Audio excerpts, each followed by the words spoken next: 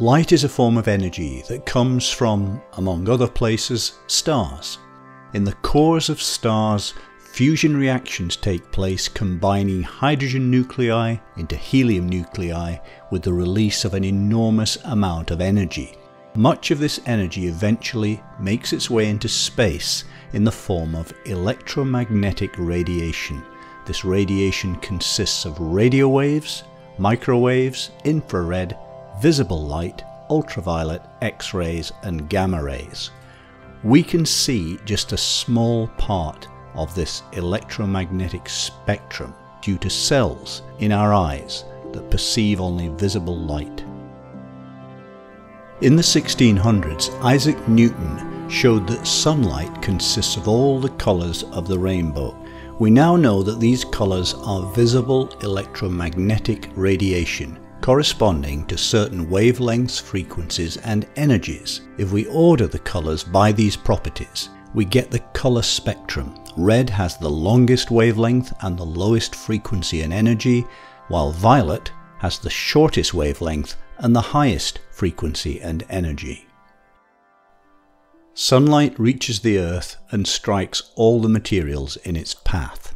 Atoms in matter reflect, absorb, or transmit the incoming sunlight depending on its energy. Atoms are made of a nucleus and surrounding electrons that occupy distinct energy levels.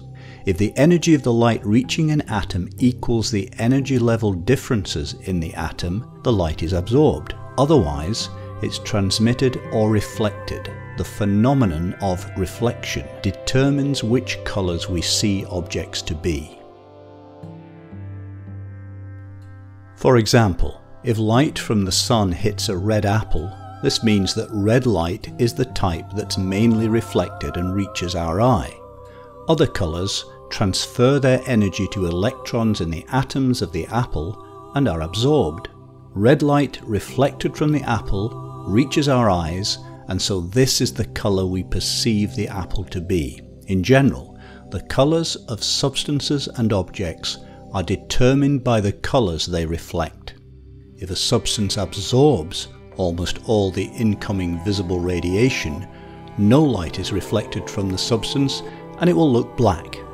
On the other hand, if the substance absorbs very little and reflects almost all the colours, it will look white to us.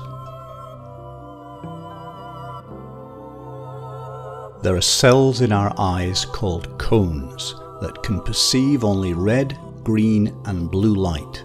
The wavelength of red light, for instance, is between 620 and 750 nanometers. When red light strikes the back of our eyes, cells that perceive light of this wavelength generate electrical signals and send them to the brain. Our brain interprets the incoming electrical signals as red. So, how do we see other colours if we have cells that are sensitive only to red, green and blue light? For example, suppose we're looking at a yellow pencil. The only rays reflected from the pencil to our eyes are yellow, which has a wavelength of about 580 nanometers.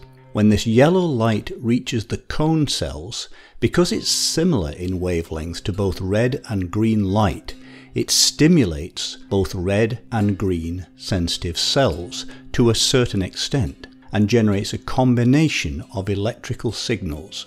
When these signals reach our brain, the mixture gives rise to the mental impression of yellow. In the same way, all the colours of the rainbow can be produced in the brain from combinations of red, green and blue signals. The way our eyes work in this respect is reflected in our technology. Television, computer and cell phone screens are made of elements that give red, green and blue colours only. In addition to the cone cells in our eyes, there are also rod cells. Rod cells enable us to see even when there's not enough light to produce colour vision. The eyes of animals that can see well at night have a greater concentration of rod cells.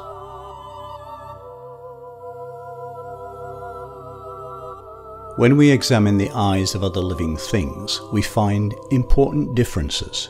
For instance, birds have 5 different cone cells, giving them the ability to perceive many more shades of colour than we can.